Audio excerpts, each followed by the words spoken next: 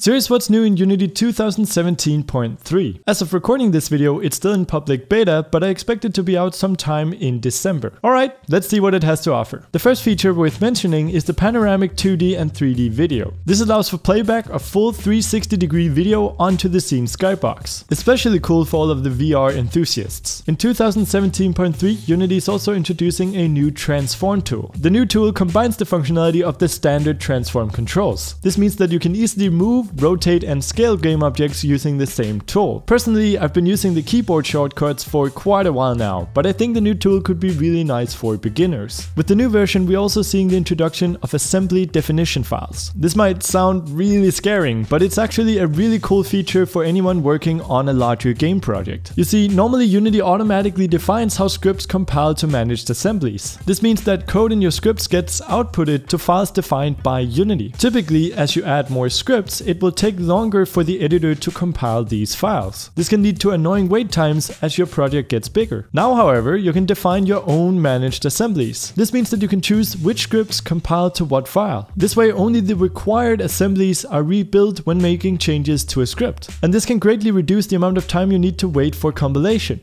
As always, with the new update comes some nice improvements to the particle system. The velocity over lifetime module now contains a new setting which modifies the speed of the particles over time. This makes it much easier to control particle speeds without affecting their direction. On top of that, you can now also create ribbonized particle trails using the particle system. This allows particles to be connected based on their age instead of each particle leaving a trail behind it. This is cool because we can now add effects between the different particles. But the biggest change to the particle system is probably the brand new standard particle shaders. Unity is releasing two standard shaders for use with particles, surface, and unlit. These shaders provide all the core particle functionality that you would expect, but using an interface similar to the existing standard shader. This makes it easy to configure stuff like blend modes, alpha thresholds, soft particle settings, and so on. And finally, we're seeing some nice changes to the particle editor. This includes the ability to preview other looping effects instead of just the selected one. The profiler is also getting an update. Most of it's internal, but the changes should make the system more scalable and performant. A nice side effect of the changes include the added ability to profile custom threads using a C# API. The cloth component has also been improved. We finally have cloth self-collision. Woohoo! You can now paint constraints onto the cloth using a brush-based method. And with the new update, you can also enable intercollision to have different cloth objects collide with each other. I really can't explain to you how happy I am that someone did that for me. There are really way too many changes to cover in this video. Here's a list of some of them.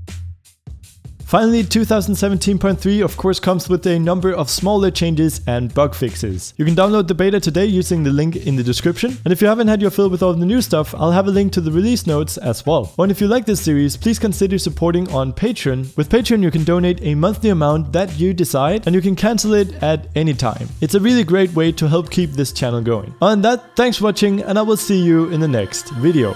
Thanks to all of the awesome Patreon supporters who donated in October, and a special thanks to Dudeman, Armin, Hansoftune, Cole Cabral, Superman the Great, James P, Thomas Vorley, Cyborg Mummy, Jason Latito, Derek Heemskirk, Fatal Marify, Manolis, Nick Lang, Aaron, Robert Bund, and Peter Locke. You guys rock.